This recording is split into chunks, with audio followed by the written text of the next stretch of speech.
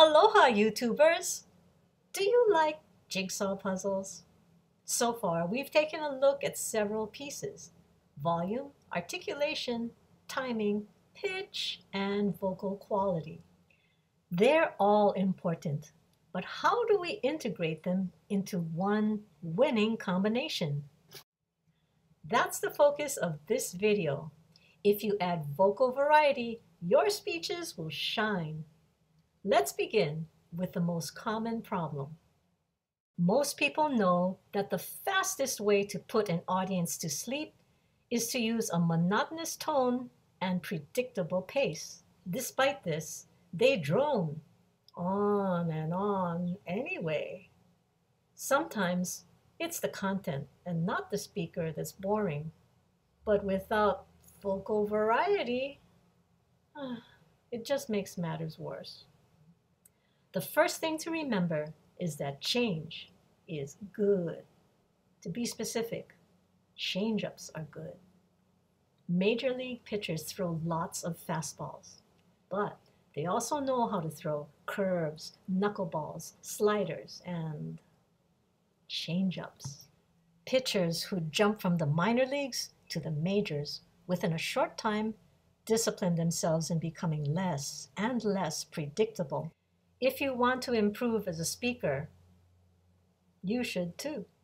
The first aspect of vocal variety you can change is your volume. You have to use judgment, of course. You could crescendo gradually to emphasize a certain part. By the same token, decreasing your volume can add just the right touch. Another consideration is variation in timing.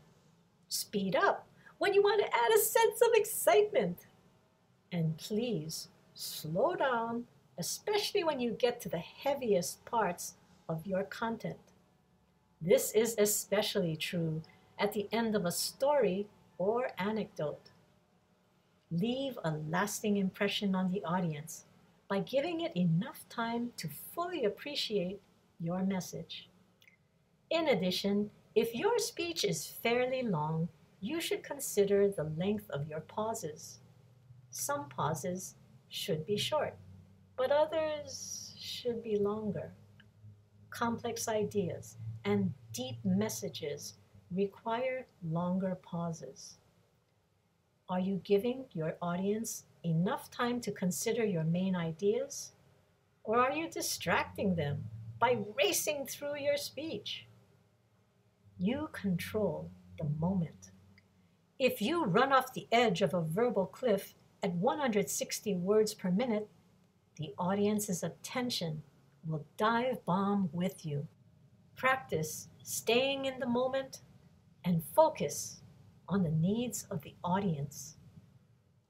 Another variation you can try is changing your vocal quality. Start by listening carefully to your daily conversational tone. Then add touches of pizzazz. One technique you can try is accenting the first syllable of an important word. For example, this spirited racehorse can. Here, the accent on the first syllable of spirited gave us a pop of energy to wake up our listeners. What else can you do?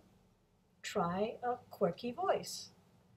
Did you remember to do your paperwork? Practice the ones your audiences tend to like. There you have it, the basics of vocal variety. Are you ready to put the pieces together and create a masterpiece? Good luck and aloha!